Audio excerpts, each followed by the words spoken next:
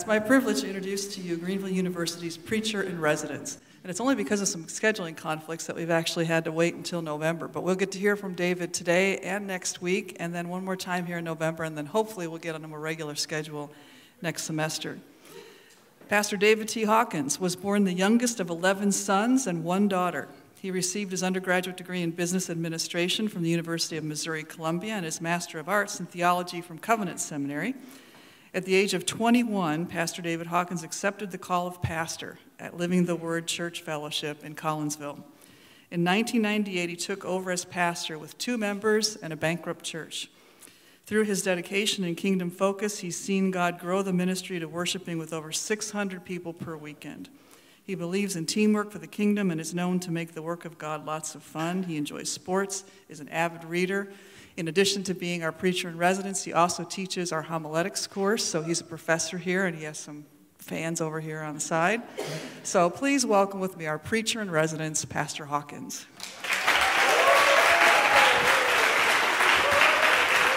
Thank you so much, Lord. I might keep that. Oh, that's perfect. Man, we didn't do the sound check, so it's always one, it's always that 50-50 shot whether or not it's going to be right, but that's excellent. But I'll keep that mic close just in case. Thank you so much for that wonderful introduction. It is awesome to be here today. So Greenville, what up? How you doing, right?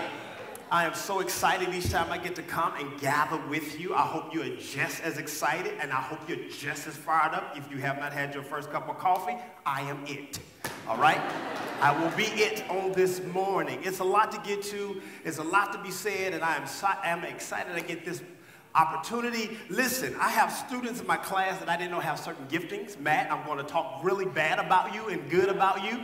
Didn't know he was also a rapper. I'm like, what up? You don't say much in class, but now you're going to have to do a rap before you preach next week. Amen. Can't wait to hear it, Doc. Can't wait to hear it. And when that video dropped, I was waiting on the basis, and I'm like, oh, I'm sorry. You're still being sophisticated in chapelians. Okay. That's the new word for chapel, those who go to chapel, chapelians. And so we're just excited about chapelians being here. You're still going to give me that very stoic look today? Okay, we're going to put a smile on your face before today's over with. Amen? Today, I get the opportunity to talk in chapel. And yes, it has been a long time, but it's the busyness of ministry and the busyness of school. And quite honestly, my agent didn't allow me to really sign any contracts. And so I'm talking to them now. I'm a struggling actor on unemployment, so I'm really trying to draw as much as I can from this sabbatical, being that I'm great and all, but I cannot get an acting gig for the life of me, so I'm reserved to being a preacher. With that being said, today I'm talking to you about this wonderful topic called the power of name calling. The power of name calling. Has anyone ever been called out of your name? Anybody? By show of hands? Oh, you have not. You have really lived a great life. God bless you. Well, I remember the first time that I was called out of my name. I'll never forget it. It was my best friend. We were 10 years old. We were on the playground of our elementary school, and I'm telling you, he laid out some words in the form of expletives, and I tell you, I couldn't believe it. We were all around. It was like this gathering of a crowd of 10-year-olds, 4th and 5th graders, and I was like, oh my God. And he said these words with such poetic precision. I knew that he had upgraded his lexicon from being a child to an adult real quickly. I thought he was faking it, but the fire in his eyes and the passion behind it made it seem real clear that he meant every word he said. And you might be wondering, what did he exactly say? Well, we're in chapel, and I can't tell you verbatim. It would be some issues with our code of ethics. But in some sense of the word, he gave me, if I could use some synonyms to give you an idea, basically stated I was weak, some anatomical male part, and I love my mother a whole lot.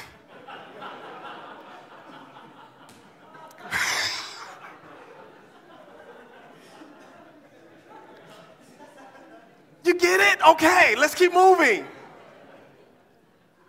I sat there in shock, waiting for him to be reprimanded, waiting for that wonderful moment where the teacher or the principal walks up at the right time and says, oh, you're going to get it. I was waiting, and no one came to my rescue. I sat there humiliated, with those words resonating in my heart and mind. And the kids didn't make it any better because they oohed and awed. And all that day, I was that. I mean, even the kids looked at me and they gave me this little look like I was that. One even said it in class under their breath, "You mama's boy." It hurt. I learned real quickly that the little poem we had in elementary school was false. Y'all know the poem, right? Sticks and stones may break my bones, but words will never hurt. Lie, lie, lie, lie. That hurt. And the one thing about growing up in this hazing called school life, especially as you're trying to establish your notoriety, your greatness, your grandeur, your significance, you want to escape all labels that are negatory to your trajectory.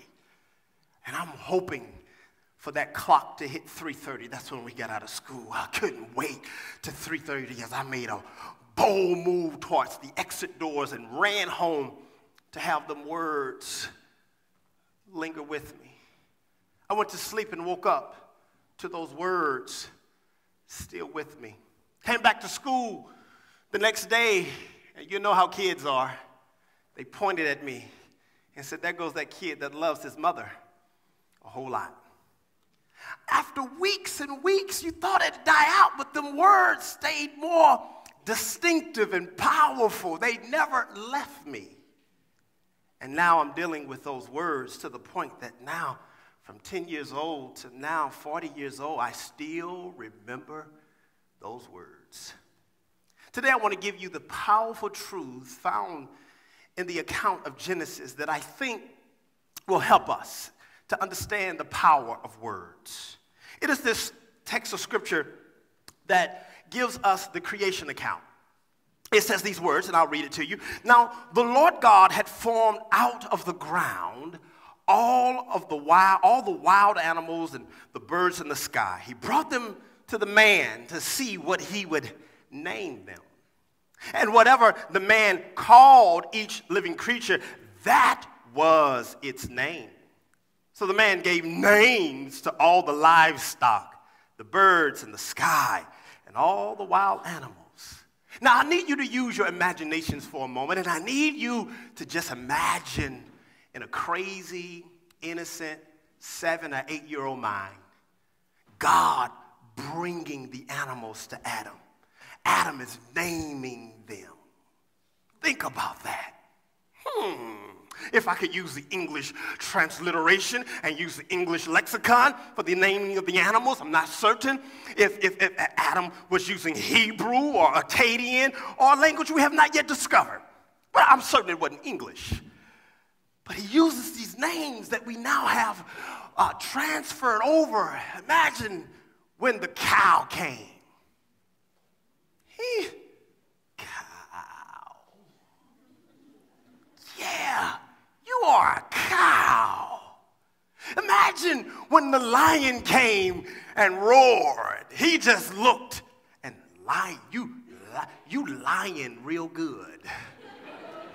Lion, right? Imagine when the parrot came. He says, "Yeah, you're good at parroting." Parrot.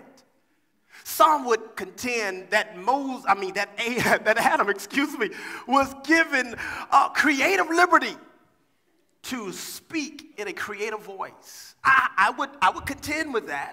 I think that Adam was so connected to God that he knew the function of a thing, and he resonated the label with the function. He was so connected to God that he knew exactly how to name each animal. In fact, when we go and study the Hebrew of these words, name comes to light in a powerful way. It gives us this resonating reality of what it means in the Hebrew. It's this word named kara, which means to proclaim. So every time Adam named the animal, he proclaimed. He gave it its destiny. He named it. Kara. He gave authoritative distinctiveness to each animal. But then there's something real funky that goes on in Hebrew and in Genesis 2. He says these words, now the Lord God had formed out of the ground all the wild animals and all the birds in the sky. He brought them to the man to see what he would name them and whatever the man called them. So the word first name, kara, then called is the same Hebrew word, kara. Then it gets to this last component that really trips you up if you're reading it from the Hebrew. And whatever the man called each living creature, that was its name. Now that's where it gets tricky. Name. Name. See, name here then switches up, or what he called them, it gets to this whole different thing. It's something else going on. He proclaims, and the word called is the word shem, which means whatever it stood for, that was its reputation from that point on. Tiger, you will be a tiger forever. Lion, you will be a lion forever. Impala, for those of you who don't know what those are, let's just think about deer in America. You will be an impala forever. Dog. I would even say that, being a dog lover myself, that I think the dog that was there first was the German Shepherd. I think when he saw it, he didn't say wolf. He said German Shepherd. He proclaimed, and then he gave it its reputation never to be undone again. The strong implication was that Adam, being one with God, was literally complying each name with the function of each animal. Each name, you can even get a little bit of hysterical and go into the naming of the dinosaurs and the flying animals. Yeah, God brought them to Adam and said, buddy, name it. In such a way, his naming game was so profound and so powerful that when Adam got through naming everything, he was also anticipating something that looked like him. And the text of Scripture tells us that he found no one who was suitable. And so God gave him some Nitol, put him to sleep, and he woke up with a whole other human being. Some say that God's best work is done when man is asleep. Eve pops up and Adam is so excited. He sees her and he says, oh, this is, this here. Oh my God, oh my God, I've named all the majestic. But this here is now bone of my bone. He could see the incision of God's surgical hand and flesh of my flesh. And he said, can I name her, God? Can I name her? Can I name her?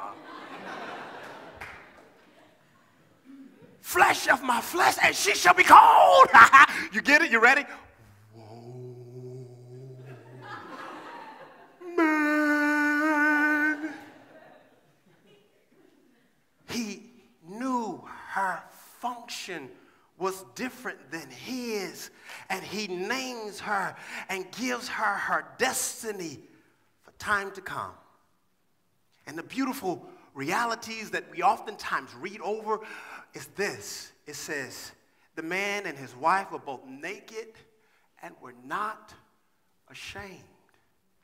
These words remind us that the Garden of Eden was a place of beauty and bounty, a place of that was completely unmarred by sin. Could you imagine? Now, I'm not trying to get personal with your dress-up routine, but could you imagine today in this sinful world, if people saw you naked, you'd be like, oh my God, the shame. Could you imagine Adam and Eve having our sensitivities, conditioning, being in the garden, naked? Oh, the words. Oh, the words. Oh, the words. You can only imagine when they got in an argument, the words that Adam and Eve would have said to each other. Oh, Adam, you look a little bloated today. You must have had too much of that vegetable juice over there. If you quit all that running around this garden and come home on time, Adam, you wouldn't look a little fluffy today. The words, it says they were naked and not ashamed. They were disarmed from the realities of painful labeling. There was no shame. There was no baggage. No degradation was attached to her name or to his name. Then paradise is lost. We know the story. Sin enters, and then these wonderful D words. Degradation enters, depravity, destitution, denigration, depletion, deceit, and one W word, wickedness. And now they're all realities to this first couple.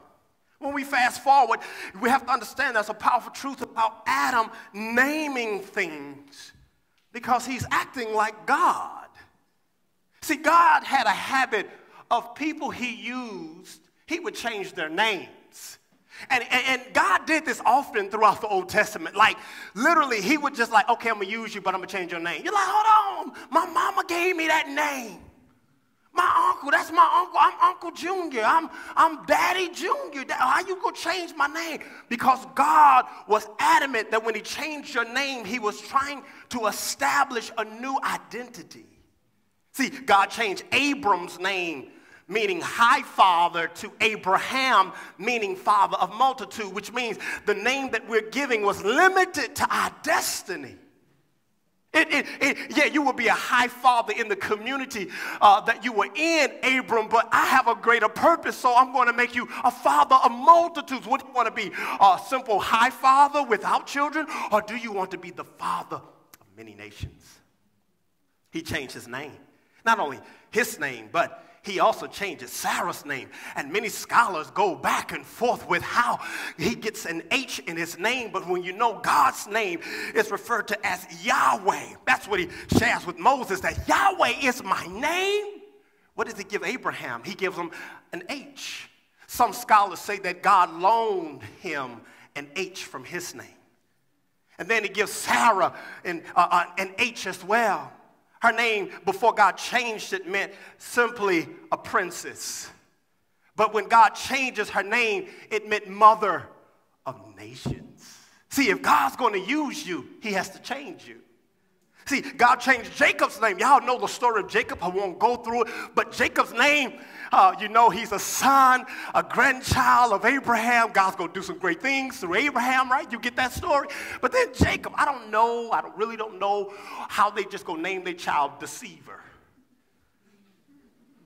Like, you know, y'all love your children, right? But I don't think any one of us just names them something that's going to be, cause them to be the brunt of jokes.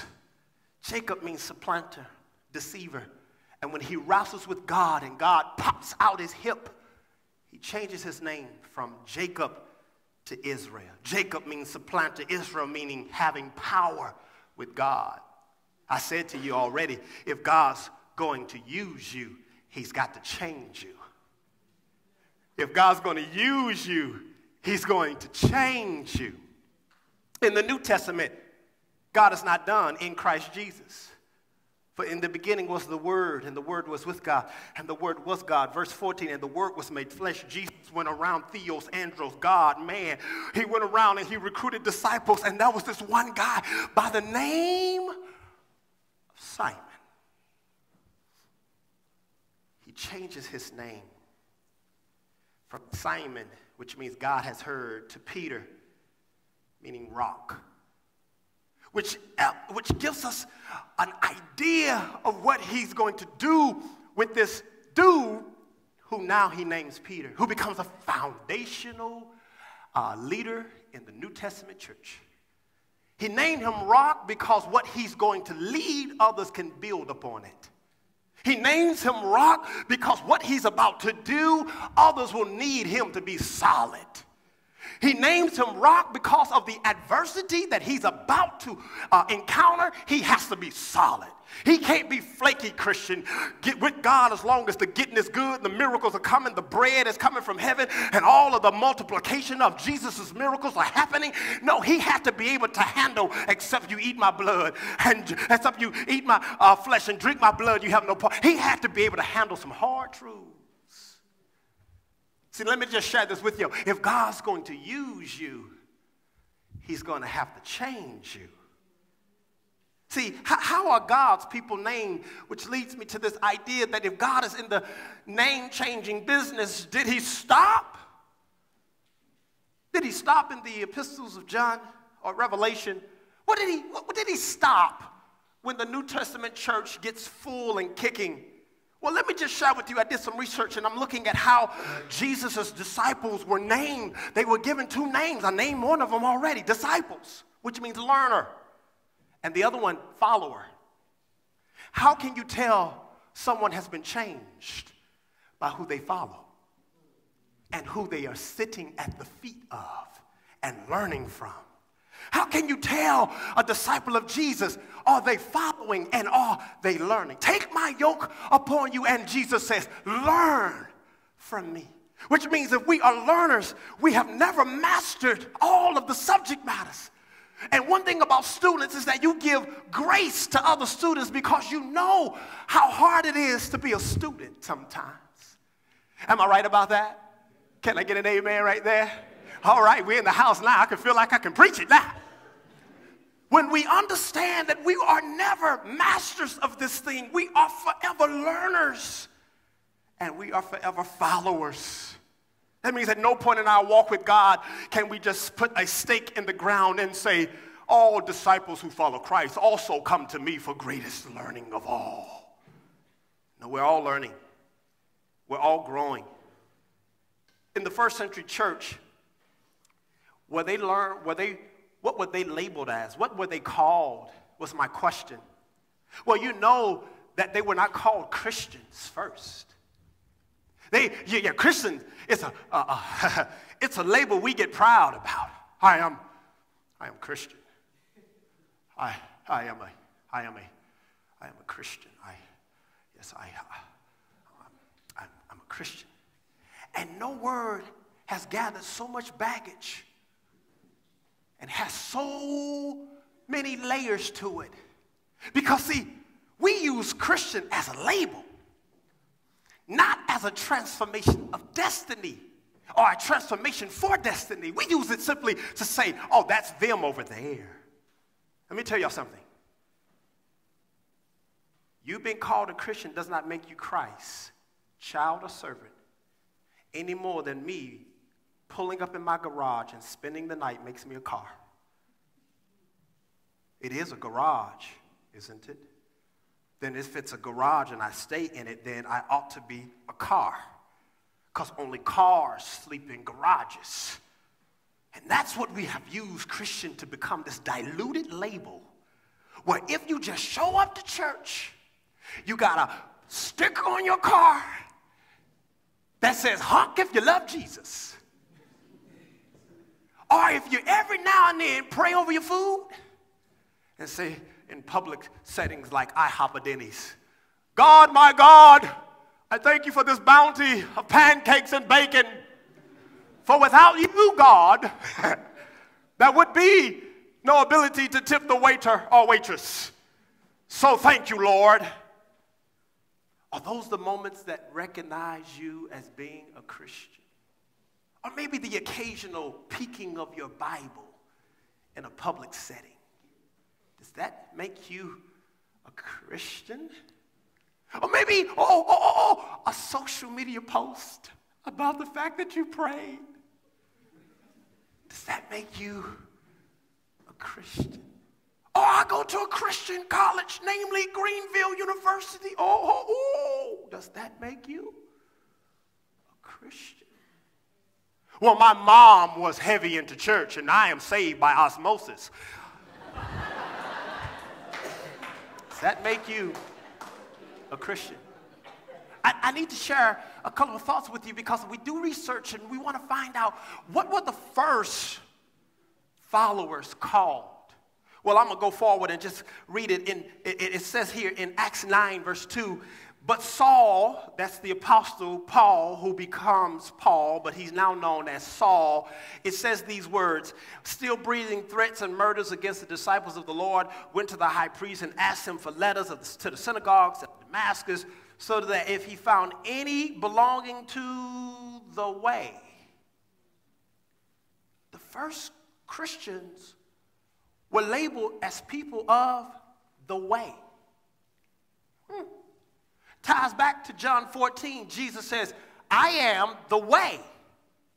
Which means if we are followers of the way, then whatever Jesus does is the way we ought to do it. That becomes the identifying factor of the Christian is, am I doing what the way is telling me I ought to do it? I am the way, the truth, and the life. It is not until Antioch that the disciples become known as Christians, and even then it was a term of endearment. It was a term of endearment, but also once you were labeled, that was what you were, and you were under threat of being killed. It's not like today. Christian is an upgrade. We use Christian so loosely, we might as well put it on our resumes to get good jobs. I am a Bible-believing Christian. Like so, is your life reflecting the way? Are you actually looking like who you say you follow? I wanted to share with you all that as loaded as the word Christian has become, as much baggage that is tied into this word, I need to share with you all that the predominant New Testament label for Bible-believing Christians was not Christians. It was, y'all ready? Saints. Saints. Yes, saints. It's saints. It's this Greek word hagios, which means consecrated to God, holy, sacred, pious. It means that we're called to be set apart, which means we ought to look different than what the predominant society is doing and saying. That means if the world is divisive, the church ought to be unified. If the world is evil, the church ought to be good. If the world is a lying world, the church ought to be a truthful world.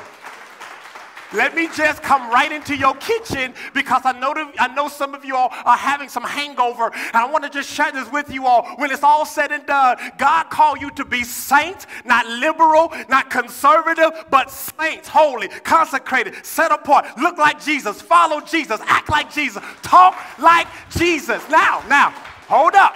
If your other labels take more predominance than your label that God gives you, then what you're saying to God is, I don't need you. I just want the benefits from being around you. Then I'm going to tell you, you're false. You're not real. You're empty. You are a tinkling cymbal. You are a rusty cymbal at that. You are a cymbal that cracks on every stroke of the drumstick. And no one is getting a melodious sound from you because you would rather be associated with this or that. But God called you to be holy.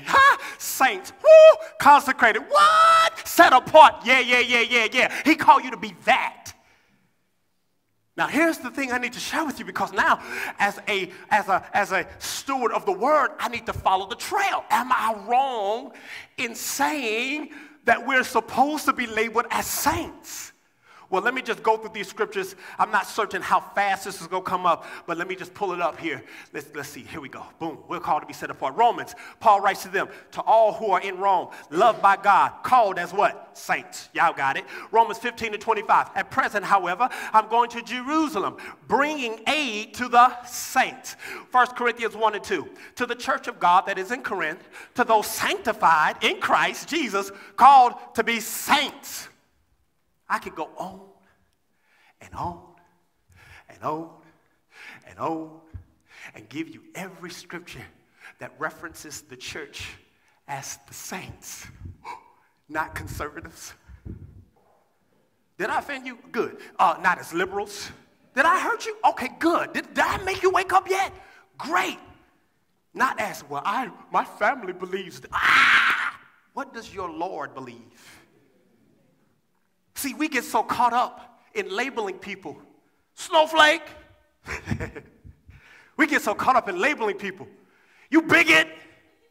And we get excited about how we label people, not realizing what we forget is a very powerful truth. Is that when we label something, we are determining its function. And if what we're labeling them goes against what God said about them, we are dishonoring God. Called us to be saints.